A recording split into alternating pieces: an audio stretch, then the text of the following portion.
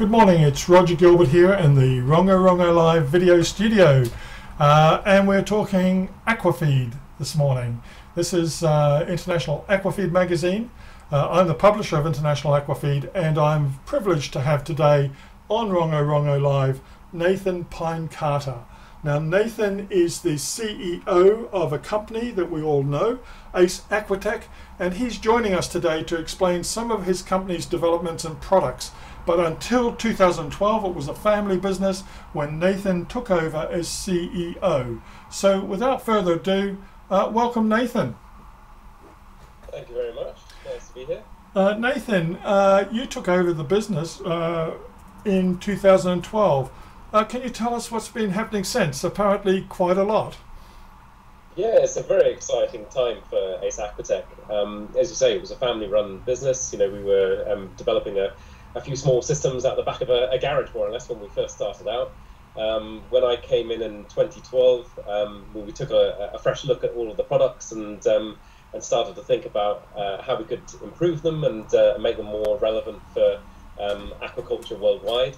And very fortunate to say we've had investment from Aquaspark over the last 18 months, and then more recently Chris van der Kyle from 4J Studios in Dundee.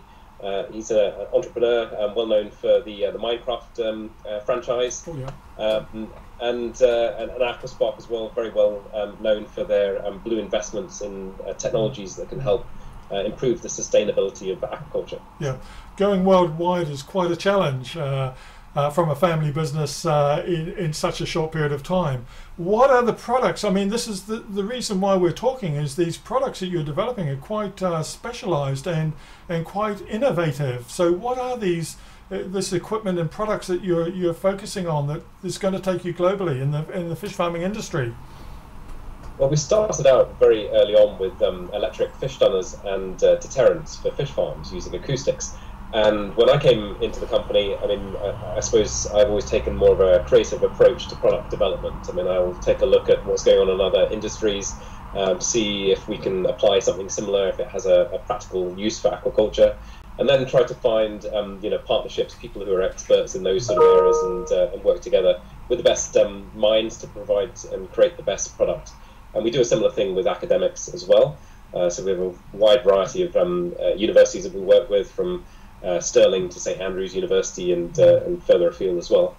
But yeah, we started out in electric fish stunning, and that was mainly because we saw that there was a welfare issue. We started with trout. Trout in the UK back in 2004 was largely just being thrown onto ice into bins. And the supermarkets were looking really for a technology supplier who could provide an improvement to that scenario. And we've seen, since the first electric stunner that we produced back in 2004, we've seen a lot of interest similarly in Greece with their sea bass, where they have a similar sort of approach. And now as we expand out, into the sort of the Asian markets, you see that the supermarkets are really pushing forward with other species as well, like Pangasius and tilapia. So it's something we've always had at the heart of what we do, is trying to improve fish welfare. And if I look at what we're doing this year, we've got a really exciting year that we're going into. We've got a number of grant projects which are just completing, a lot of them that have been covered with government grants, like CFAS. When we had our stunners in place, we had a system there that could stun electrically in water. So there was no handling, no contact of the fish. And so it was a very low stress method. The fish are basically pumped up through a pipe and they come out the other side stunned. The trouble with that whole process was that we were reliant on other systems pumping the fish, which were quite variable. So that could be very stressful indeed and cause damage to the fish before they even got anywhere, near the end of the production line. Similarly, on the bleeding side, there's huge variability as to what happens to your fish after they've been stunned. And some going into sort of homemade devices, which are very, variable in terms of actually hitting an aorta and bleeding the fish out. And then right at the beginning of the process, we've got various levels of crowding. Some people are doing crowding over huge periods of time, much stress to the fish, low oxygen levels in the water. So we were providing one element of the basically what was happening in the final stages of a fish's life, and all the way from the cage to the processing factory, there's opportunity there for measures to cause a huge impact on the final quality of what ends up on our dinner plate. And for me, it was thinking, imaginatively. Yes, we seem to have cracked the stunning element, but what can we do to improve the efficacy rate on bleeding? What can we do to reduce the stress during pumping? And what can we do to create a better crowding solution? So we took that whole area and we started to sort of siphon off elements. So we've just developed a new pumping solution, which is on this CFAS grant, which uses water jets to create suction in a pipe to then create a flow and a gentle process for moving the fish from the pens into the stunner and then into the final slaughter process. On another CFAS grant, we've got a water jet bleeder, which uses robotics and machine vision to detect which orientation the fish is in, and then to use a high-powered water jet to automatically bleed the fish. So yeah, that's just taking the slaughter slide, but we've got similar things going on in AI on the cage-based equipment. So we started out there with just acoustics, a partnership with sorry, my phone going off. That's okay. Keep going. We turn off your phone.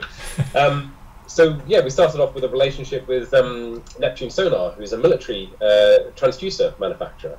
But as we started to look at how fish were being grown, you see the importance of a whole load of other elements there. You need to be tracking water quality. You need to be ensuring that the fish are getting the right level of lighting. You need to make sure that it's not just reliant on individual fish farmers to be looking for disease and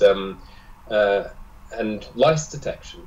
So we then started to take a holistic look at this area as well. And because of a few of the systems that we were working on started to bring in AI and the creation of neural networks. So we found ourselves on a train then to say, well, actually, can we look at all of the sensors? Could we look at how cameras are being used underwater and not do what everybody else is doing, but look at a novel way to approach those systems?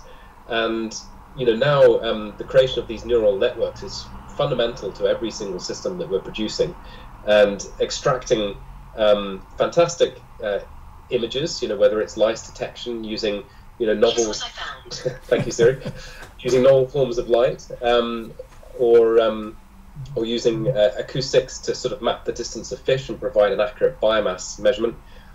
Yeah, it's a fantastic time to be working because so much development is going on in different industries. And it's a great opportunity here to be bringing in novel technologies and look at the whole grow out area and the whole slaughter area holistically, and yeah, so it's a very exciting time for us. Well, yeah, I mean, it's there's a lot of areas within that process that you can focus on, and what I'm hearing quite clearly is that supermarkets, from what you say, supermarkets and retailers are very interested in the way we are humanely managing the fish from the pond to the processing plant.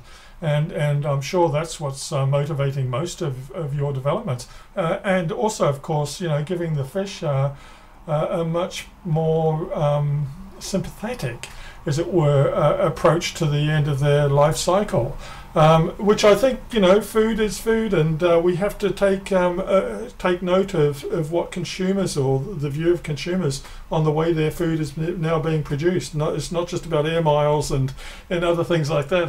It's also about how we are processing our animals right through to the end. So, very, very instructive and innovative what's happening in ace aquaculture. Now, you mentioned global. You've mentioned Southeast Asia. What about areas like other salmon producing areas, Canada, for instance, or for Norway, Australia? Are you in these areas as well? Yeah. So with the recent investment from Chris and previously Aquaspark, we identified certain areas that we wanted to expand into. So we have a great working relationship in Scotland with all of our customers. I mean, a lot of these innovations wouldn't happen without those collaborations and commitment from companies to put money on the line really and try something new. But they're all very enthusiastic about new developments, and we wanted to go into new regions with the same sort of ethos and working spirit. We didn't want to just set up a distribution line for our equipment. We wanted to actually respond to what the local issues were, and to show those areas that we're as committed to developing products for them as we are in Scotland. So critical for us was getting the right regional managers in place, and we've got some fantastic regional managers that have come into the company. And the regions we focus on initially, we've looked at, we've now got offices in Australia, in Norway, in Canada, and also in Chile. And again, just exciting to see the growth of the company. I mean, already this year in Scotland, we've gone from 5 direct employees to over, I think we're approaching 25 now in total in the company just this year. So as many sort of struggles as the pandemic and COVID situation has caused across the world, there's from our perspective, I think aquaculture seems to be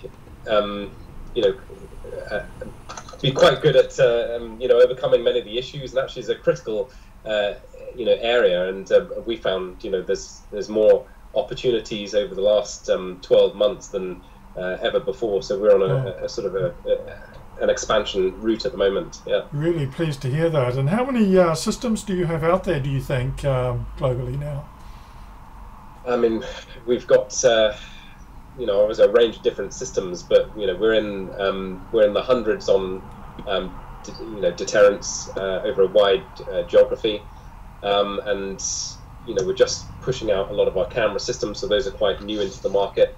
And on stunners, I mean, we're worldwide in those systems. I mean, we tend not to be focused on particular markets there. So we're installing from Greece to Panama to America, all over the place. So it's very interesting to have this diversity of regions that we're working with.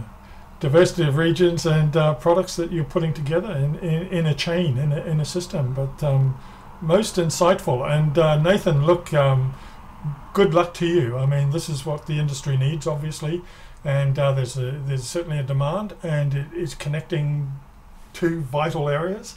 Congratulations on what you've done. I know you got an award in Norway for your stunner a couple of years back at very much at their exhibition up there, and I think that must have been the start of this process that you're now fully engaged with. But many congratulations, and all the best for 2021. I'm pleased the pandemic hasn't slowed you down, and the expanding, and more good things to come next year, I'm sure.